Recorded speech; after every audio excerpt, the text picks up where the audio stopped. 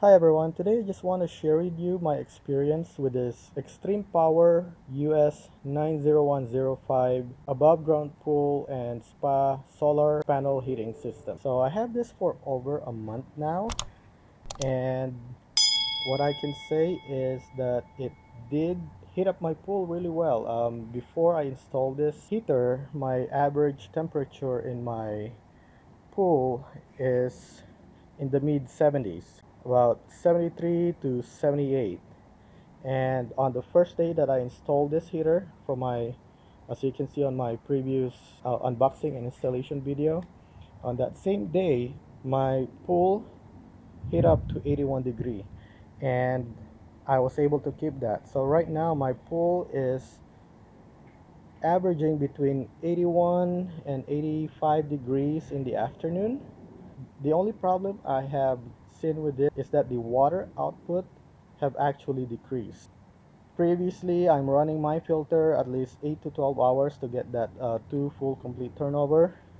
Now I actually have to run this 24/7 just to get my water clean.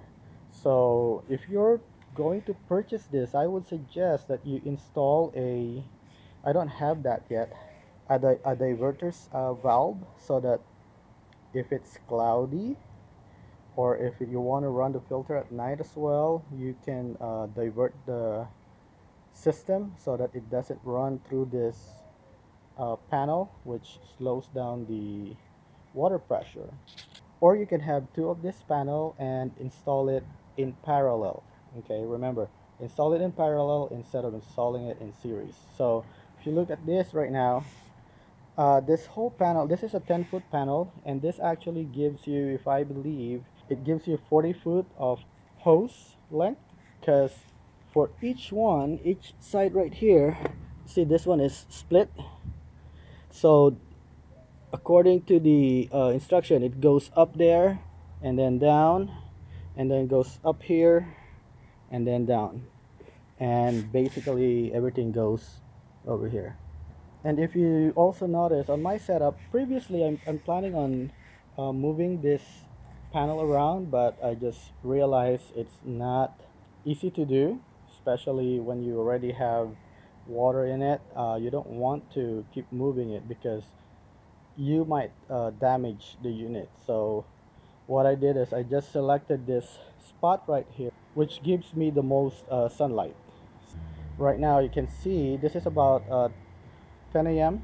in the morning, and you can see one panel right now have the light and the other one doesn't really have much. By noon this should be full sun, and maybe I think around 2 o'clock then I'll start losing sun again. Basically I'm gonna have like half, and then the other one doesn't have the sun. So at most I get at least 2 hours of full sun. The rest I'll just get like a partly shaded and partly sun. So let me show you right now my pool. If you look at my pool right now, I have it covered. I have the sail shade, and basically that gives me partially shaded pool all day. Let me show you the temperature right now that we have. If you look right now, this is this is a mid thermometer that I have. It's showing it's about 81.8 or 82 degrees Fahrenheit. Okay, so let's go to our pool water.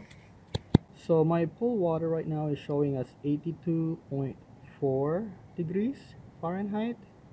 So it's about the same as the air temperature right now. This is because I turned off the filter last night. But if I ran the filter at night during the daytime, this is gonna be around 78 or 79. So let me turn on the pump. So what I'm gonna do is I'm gonna put a pipe over there so we can measure the water that's actually coming from the panel. Okay, so I just rigged the pipe and basically put it in the output from the Chem Connect. So this is the same pipe I use when I want to increase my pH. That's the best way to increase your pH without affecting your alkalinity. So let me turn on the panel right now and see how much, what's the water temperature that's coming out. Okay, so I just turned on the pump. So of course this is gonna be really hot. Right now it's registering at 108 degrees because the water's been sitting on the panel for a while. So let me wait, let it run for about 10 minutes and see how will it go down, okay? Okay, so we are now at about 10 minutes.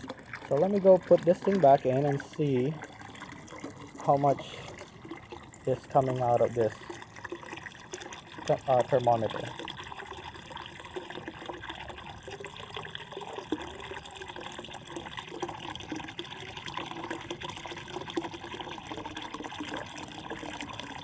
So at 10 minutes, so this has been running for 10 minutes already, so we know that all the hot water in the panel has been purged. So this is now the new water that's coming in, and it's registering at 84, 84.2, and it basically it's just running 84 and 84.2, okay?